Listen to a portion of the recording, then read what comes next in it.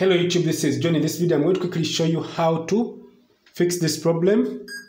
No bootable devices found, and this happens when the hard disk has not been read by the system. So what you're going to do, you're going to click on F2 in order to go to the BIOS system to enable the hard drive. So I want you to go ahead and go to boot sequence. So in boot sequence, I want you to go and look for internal HDD, internal hard drive, and you check this box.